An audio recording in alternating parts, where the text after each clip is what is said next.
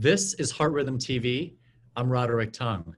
With me, I have a friend and mentor, collaborator, colleague, and the editor-in-chief of Heart Rhythm Journal, Peng-Sheng Chen, who used to be at Indiana, is now back in his home in Los Angeles. Welcome, Peng.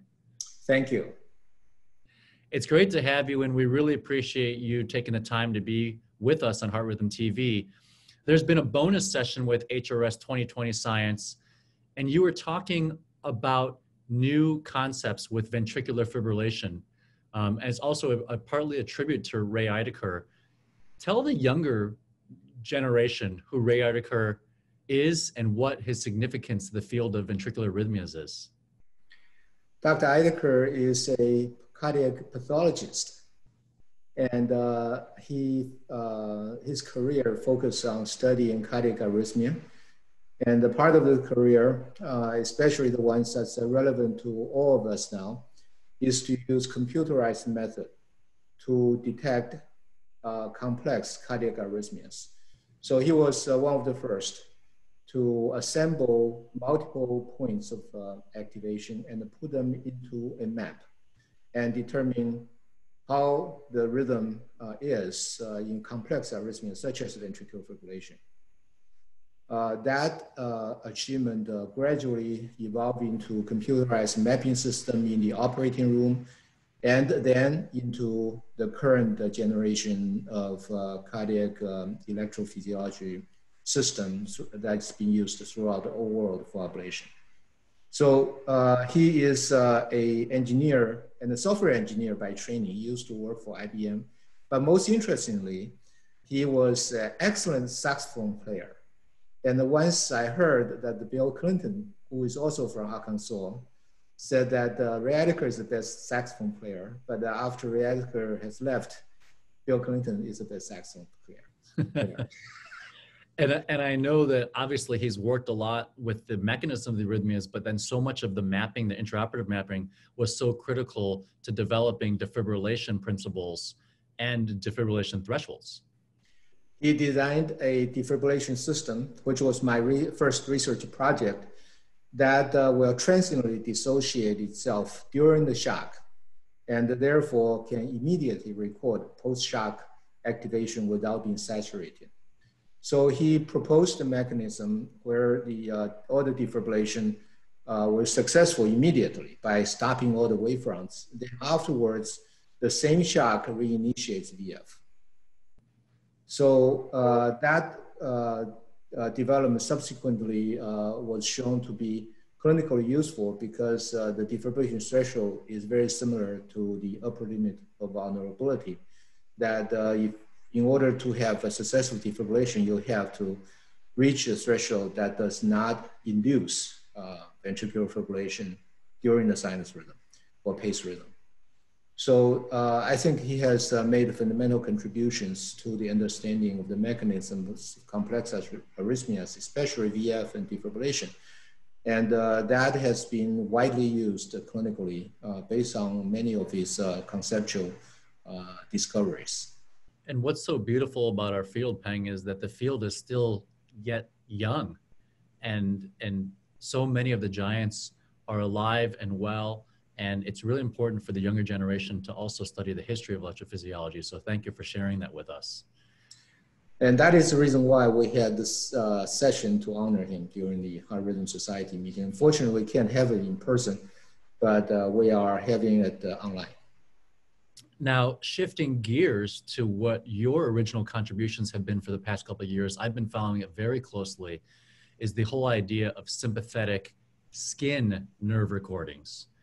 And essentially what you've done so impressively is taken regular electrodes and filtered out so you can get above 500 hertz and record the nerves in the skin, which is phenomenal. And I think for me as a VT specialist, we always focus on the substrate. We're ablating the scar, but the real question about ventricular fibrillation and polymorphic VT is what is the trigger and why, as you say in your talk, does sudden death happen at Sunday at 7 p.m. rather than Monday, the next morning?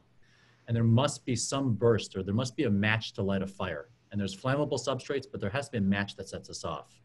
So tell us a little bit about that journey of getting sympathetic nerve recordings, and then where you're moving towards now with even recording before clinical VT occurs in patients? Yeah, the whole series of study actually started on the dinner table with my wife. She actually now sits with me in the same room. She is a pediatric neurologist, and she has this idea of studying nerve sprouting, and her training is studying nerve sprouting in the brain, and she said this must be applicable to the heart. So we did a series study, and we discovered that if you increase the nerve sprouting and sympathetic hyperinnervation in the heart, you ended up with an animal model, a canine model of sudden cardiac death. The next I thought was important was to try to record the nerve activity directly. So we recorded from the largest nerve structure that we know of. That's a stellate ganglion. And using that, we found in animal models, the activation of the stellate ganglion triggers the VT and the VF in the canine model. So one day I was trying to do the study in humans, to record the GP activity using implanted temporary pacing wire in the postoperative patients. And one of the fellow misplaced the electrodes.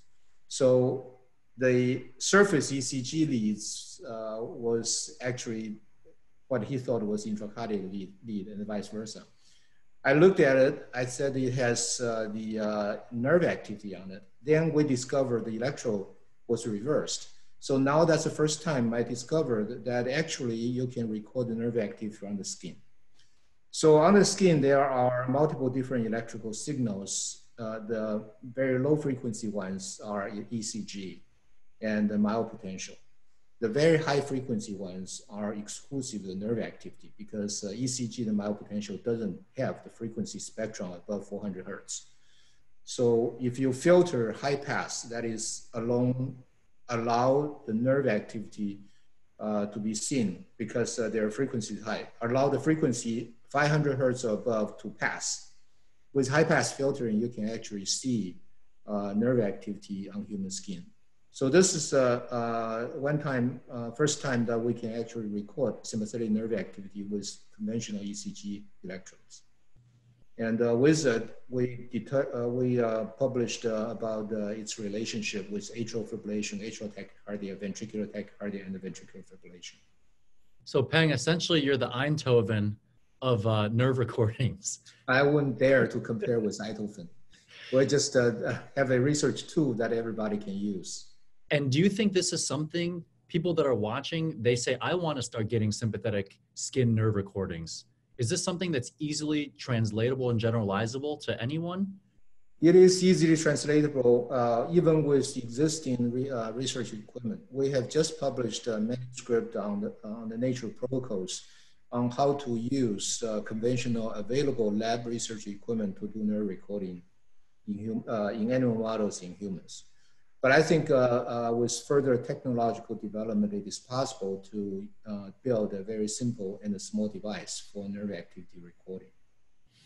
I think what's really impactful is when people look at your papers, and particularly the ones where you're monitoring SKNA before VT episodes, and you see that there's a burst of nerve activity, and then that precedes the VT. Then you have the VT, and then you state that the VT itself, hemodynamically unstable, induces more sympathetic nerve discharge. So it's really important temporally that then you start getting into this vicious cycle of this cascade. And that really is a real beautiful pathogenesis of VT storm. And I know that you also have seen the diminution of that with stellate block. Yes, there are, in collaboration with Dr. Yongmei Cha and Dr. David Walega of Northwestern, Mayo Clinic and Northwestern respectively, injecting local anesthetic to the stellate ganglion can suppress nerve activity. That's just one of the ways to validate the technique of recording. And that might be a really great way for us to assess the adequacy of more permanent measures like stellate ganglionectomy, sympathectomies. I think so. I think it will be clinically useful to follow neuromodulation procedures in general.